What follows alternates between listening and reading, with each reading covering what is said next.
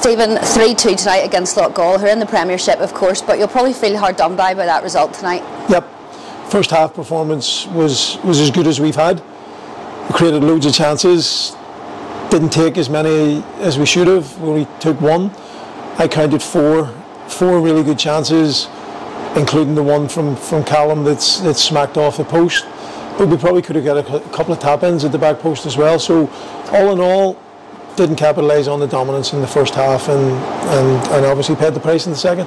As you have said, we probably could have had the game won in the first half, but football, as we know, is fine margins, and another night, you know, we have a bit of luck and they go in and the game's changed. Well, I'm trying to encourage our lads not to accept that dominance without ruthlessness, and make sure that they capitalise when they're on top. And you know, it's probably just working on the training ground, doing loads of finishing drills, and having the boys repeat, so that when they go into games, they take those chances. So we are scoring goals this season, but tonight, anybody who was at the game in the first half would have seen us probably 4-1 at half time. Wouldn't have been out of the realms of possibility. The positives to take from the game: there were some lovely interchanges of play. 3-1 down, heads could have dropped, but again, our boys do this really well. They pick themselves up and they go, and they did throw everything at them, especially in the last 15 minutes. Well, that's what you get with young players. You get a real never say die attitude from them. But you also, I'm really pleased at the contribution of the subs coming on. You know, we made those subs, and it would have been easy on this night with leaving people on the bench, and they don't really understand, young players, that they could have maybe sulked or whatever, but every single sub would come on, made a positive contribution to the game. So we've a good group, great young players, and we're just going to continue working as hard as we possibly can. But I'm gutted for them, because we probably should have been in the hat for the next round. She mentioned there, Darius coming off the bench, he got the second goal, Harry Wiley got that first one.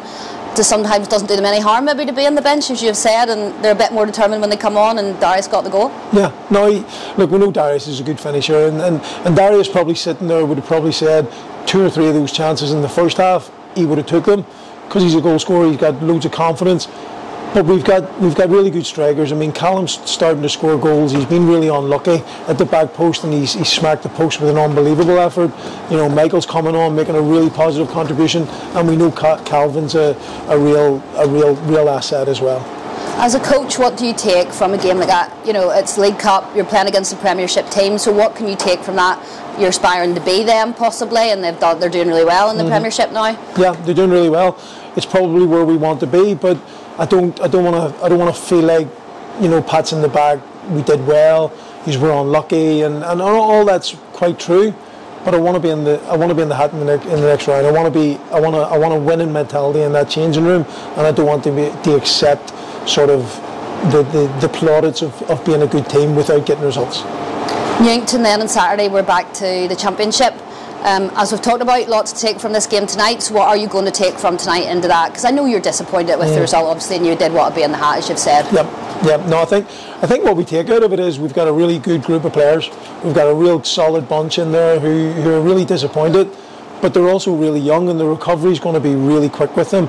So we'll get to work on Thursday night, address some of the things, probably finishing and maybe defending crosses and whatever else we need to do in preparation for Saturday. And it's just a process of work and repeat, and hopefully it pays dividends.